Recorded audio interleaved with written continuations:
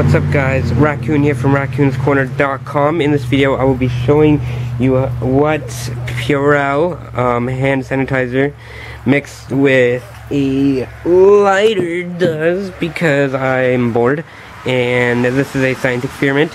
Do not try this at home whatsoever. And as you can see here, I have a piece of paper that is a letter that I wrote to someone long ago. It has a heart on it, and I'm gonna probably, I don't know. Oh yeah, I'm gonna get rid of it. I'm taking some of the Purell now. I'm gonna put it all on the heart, and then you take the lighter and you go like this. Hold on. Don't want to burn myself here. And voila, it is flammable.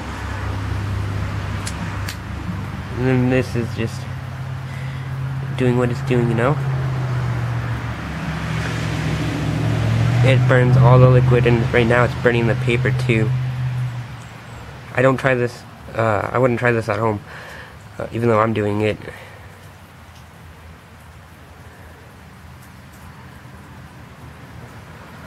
Well, anyway, there you have it. That's what happens when you light Purell on fire. Purell hand sanitizer.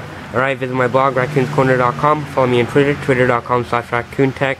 And if you like this video, be sure to subscribe to me and like my Facebook page, facebook.com/raccoonscorner. Alright, bye.